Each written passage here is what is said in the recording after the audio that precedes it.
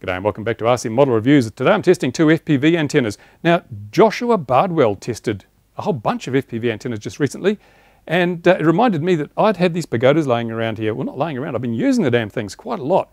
And I thought I should do a follow-up, perhaps an augmentation to Joshua's very, very good video. It's linked in the description of this video. Go and look at it if you haven't already seen it. It is a really good video, and I know how much time he must have put in on that, because this video has taken me the best part of a week, and I'm only testing two.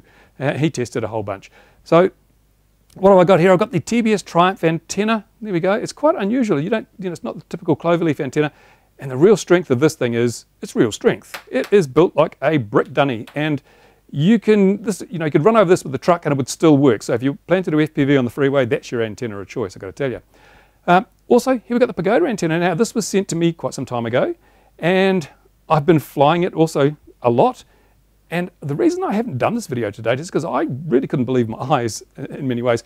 This antenna is such a kick-ass antenna. I think, how can it work so well for something that's been basically developed and released into the open source? And it's so different to everything else. What's going on here? So I wanted to make sure that I wasn't dreaming, wasn't missing something, and no, I'm not. It's a really good antenna. Now, it doesn't mean it's better than this, and it doesn't mean this is better than that. They're two different antennas with slightly different characteristics, and which one suits you is going to depend on what you fly, where you fly it, and how you fly.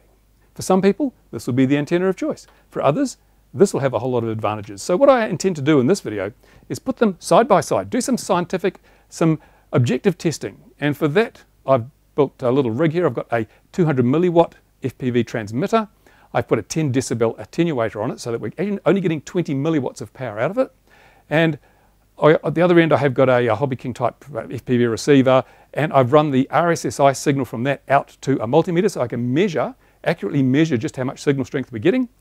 And I've also hooked up a DVR so I can record the signal that's coming from the transmitter rig. So I'm going to compare the two antennas side by side. We're going to look at the Triumph on each end and the Pagoda on each end, and just see which one really works the best. Now, obviously, these scientific tests only go so far, and many times when you get into the real world, the stuff you measure doesn't quite work out the way you expect. So what I've also done is some test flights. I've taken a quad. Unfortunately, I don't have the lovely environment that Joshua's got to test in.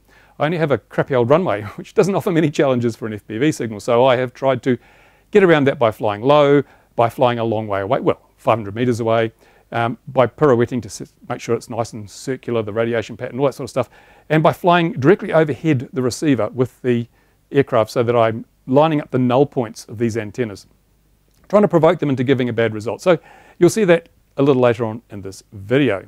There you go. Now, as I say, these are open source. You can build them yourself. That's another big bonus for these things. But let's get on with the testing and grab a coffee, sit down, and I hope you learn something and are not too bored to tears. Okay, now here we go. Excuse the outdoor audio, and I'm going to go now and start the tests. As I say, we've got the Triumph antenna on both ends. Right, now the image is pretty good. It's not a bad picture actually, and we've got an RSSI here at the moment of 0.98, which is pretty damn good. So that's a nice strong signal, and it's pretty clear. I'm going to do the reflected signal, the test of the circular polarization now with this sheet of copper. I'm going to bring it slowly up to the antenna, and it should cause some changes to the... She's performing pretty well actually. Here we go, that's the worst I can get, just there, as you can see. Now the RSSI figure will be showing that, so we can see what we're getting, but that's still quite a flyable picture with that level of reflected signal. Quite nice, not too bad. And I say this is 20 milliwatts at maybe 150 meters. Okay, now what I want to test is the angle at which we can lean this Triumph antenna over. I've got a Triumph at the other end, Triumph at this end. The angle I can lean it over before we really start seeing a noticeable loss of signal, because that's going to basically define a little bit our toroidal shape of our radiation pattern. So I'm just going to try and keep out of the way, and I'll lean it over until we get a bit of grain on there. This is semi-flexible coax, so actually what I'll do is I'll lean it to try and do the same angle. That's about a 45-degree angle. 45-degree angle there, and you can see on our RSSI we are, wow, 0.994. It's actually getting more gain at that angle. So the Triumph has a very good circularly polarized, it's very omnidirectional, which is great. So what I'll do now is we'll go and try the same thing with the Pagoda at each end. Okay, now we have the Pagoda on each end now, and I'm expecting to see a higher gain from these antennas because in my experience they have really good gain, but they do have a bit of a hole in the top of them, which is where they get their gain from. So let's go over and see how this is stacking up. Pagoda at both ends. Here we go, our RSSI is 1.0 or 1.1 basically, which is pretty damn good. That's actually a whole lot better, well not a whole lot, but it is noticeably better than the Triumph antenna was, so we do have more gain. That picture looks pretty sweet actually. Now I'm going to do the reflected wave test, the test of the axial ratio with the reflective sheet, which will give us the equivalent of multipathing. Let's see how badly that breaks up, if we can break it up. Ooh. We're not getting much at all there. That's about the worst about that. Whoa, that shows that this antenna is really well, it has a very high axial ratio. That is fantastic. These reflected waves are really not having much effect at all. It's like woohoo. So just to remind you, what's happening here is we have a right hand circularly polarized wave coming along, hitting our antenna, producing a signal. I have a piece of copper strip which bounces the signal back, which means that the reversed signal comes out. This is going to be left hand polarized, which if it's a poor performing antenna from the perspective of rejecting reverse polarized signals, then you would get a lot of change in the picture intensity, but nothing. And the RSSI isn't changing much either. That's woohoo, that's pretty damn good. I am impressed. So far the Pagoda is working just as I thought. Now, here comes the real test. I'm going to tip this Pagoda antenna over and see how big the hole is at the top, because it's getting the gain from somewhere. It's giving us a stronger signal. But I think it is because the torus shape is actually a bit flatter and has a bigger hole in the top. So when I bend this antenna over, I expect to see a reduction in the, yeah, it's not bad, I've got to admit. Let's do 45 degrees like we did before with the other one. Is that 45, you tell me?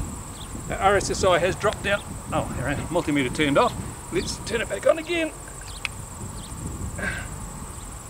Our RSSI is down to 0.93, so yeah, I think that is a bigger drop in terms of percentages than we had with the Triumph antenna.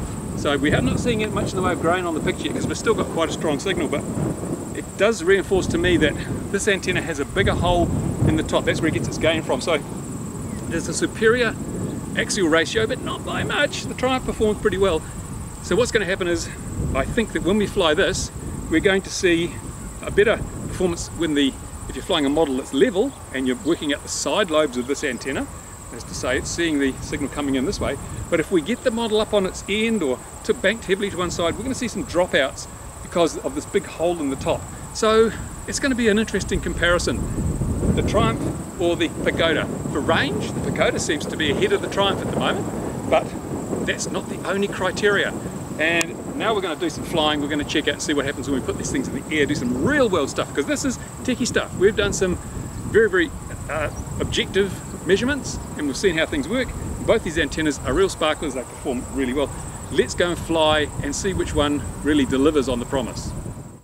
Okay, so I went and flew both antennas around roughly the same course. This is the test flight with the Pagoda antenna, as you can see there. Pagoda antenna on both ends. So the idea was to take off, fly to one end of the airfield, fly back down to the other end, and just look for things like dropouts, multipathing, and generally the range provided. So here we go, we're now heading down towards the north end of the airfield. This is the Pagoda antenna. Notice there's a few occasional flickers, but it's pretty damn good. Now the total distance down here is about 500 meters. So we carry on along. And I tried to stay fairly low because that gives us an indication of we're right in the Fresnel zone, so we're going to get all the multipathing around. And I just did an orbit of the windsock here just to get different orientations to the transmitter. There we go. So that's all very good. Perfectly, wonderfully flyable. Now we're at about 400 meters and go about another 100 meters down here and then turn back. And again, I did a full 360 to make sure that it's got a nice circular transmission pattern. This is the Pagoda. Now, that's brilliant. That's totally flyable. So now I come right down and I'm going to fly past in front of the hangars on the right hand side there. And that's a really bad place for multipathing. We get reflected signals off the hangars coming back and hitting the antenna on the receiver. So flickering here is an indication of multipathing or poor axial ratio, and it's pretty damn good. There's the occasional flicker, and we've got a bit of noise going through there. We're in the Fresnel zone, as I say, but now we're down about coming on for 450 meters in the other direction. So these are pretty good tests, and I'll do a turnaround here, and we'll fly back. And when I fly back, I'm going to do something, because I believe the Pagoda antenna has a much bigger hole in it at the ends of the antenna. I'm going to fly over the video recorder, fly over the antenna on the receiver. So it'll fly directly over the top. So we're going to expose both antennas end on. So we should see a null. We should see a lot of snow coming up as I fly directly over the top. And any minute now. Right, there we go. That's with the nulls coinciding. You see we lost quite a bit of signal there. And now we come down, and I will fly around again. This is close proximity, so, and we've got these hangers there. Very little in the way of multipathing coming in, just the occasional flicker. And remember, there's no diversity here, so you're just getting single receiver, single transmitter. And that's pretty good going. I'm quite happy with that. There is the receiver, by the way, if anyone's interested, that tripod. And now just come around and land, if you can call it landing.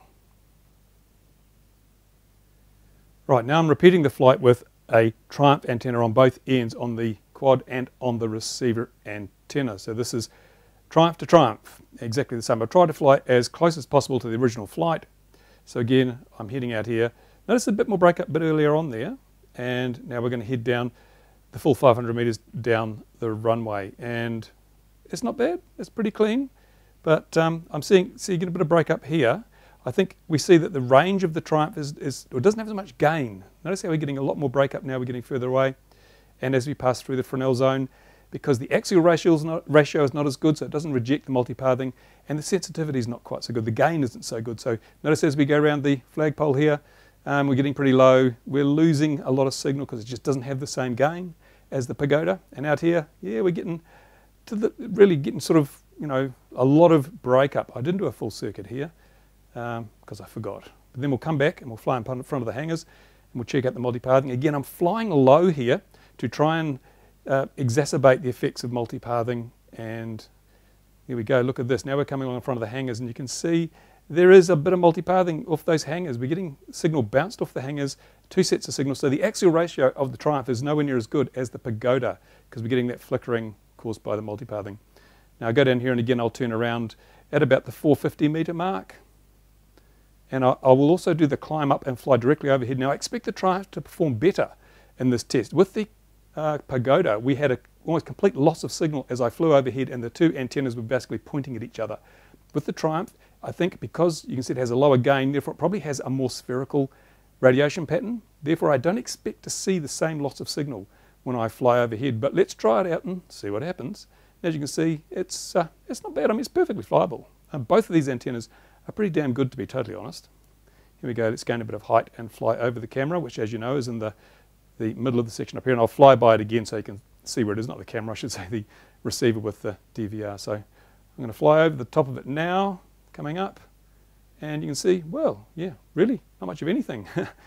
So I think my theory about the radiation pattern of the Pagoda being quite flat and that of the Triumph being quite spherical really does pan out. So here we go, coming for another landing, if you can call it a landing. Again, notice here we're getting a bit of multipathing. We're right in front of these hangars here. We're getting a lot of signal bouncing off those hangars. So the axial ratio really shows the importance of that when you're dealing with reflected signals off metal objects like you'd get in a car park or flying around large buildings. And there's me and my observer. Oh, good landing, eh? Okay, so which one of these would I buy? Well, I'd buy either. I mean, these are available because it's open source. Martin has made this open source. You can buy them from a whole lot of different places. You can build your own. You can do whatever you like. So this can be a very cheap option, This, of course, a bit more spendy, but these are incredibly rugged. They're very strong, hard to break them. Really, really tough as old beans. These, of course, if you just fly them like this, then you're likely to get one of these plates bent at an angle to the other. That will radically reduce the performance. So it's nice to have them encapsulated. There are 3D covers available on the market. I'm not sure what effect the 3D covers have on the tuning of the antenna, because I noticed that in Justin's videos that the teardrop or something, or the one that I think it was B-Rotor did, which was one of these with a plastic cover on it, performed awfully. It was terrible. possibly because that plastic cover detuned the antenna, so it was nowhere near on the right frequency. And I don't think that a B-rotor would have the gear to test that. So they probably built it, but putting a plastic cover on, they may have detuned the snot out of it. So that's an important thing to look at, whether how you case them and what effect the case has. So I'm going to fly mine naked. In fact, what I have done on one of mine is just put a little bit of heat shrink around the top there just to hold those plates in rough alignment. But another way to do it is to put some kind of dielectric in there. But even then, if you put foam between those plates, it will slightly affect the tuning, unfortunately. So perhaps Martin can run through the simulator with various dielectrics between the plates and see what changes might need to be made to support, for example, polystyrene foam, hard plastic, whatever, just to make sure it's tuned to the right frequency. Now, I did perform these tests with a channel that was very close to 5.806, I think one of the race band channels, trying to put it in the middle of the band. And I haven't tested at each end of the band, so I don't know how sharply either of these antennas are tuned. I think they claim quite a wide range for this. Maybe, I'm not sure about the Pagoda, but it's one thing to consider. If you want me to, I'll test them at the low end of the band and at the high end of the band and see if there's any difference. But as Justin will point out, there is a lot of time involved in doing these tests. This has taken me most of the week to do all these tests, the flight tests, had to wait for an observer, and the various measurement tests, and just setting up, preparing, and doing it twice because the first time there's always problems. So yeah, it's a really big investment, as others will tell you, doing this type of test with antennas. That's why I only did these two, because in Justin's tests, he discovered that these were the two of the three fairly good performing antennas. Now I don't have the other ones. I don't have the axial from Luminaire, and of course I've got an Aomai, but I've tested those before, and I just wanted to compare these two because I think these are probably the two leading antennas on the market at the moment if you're looking for top performance.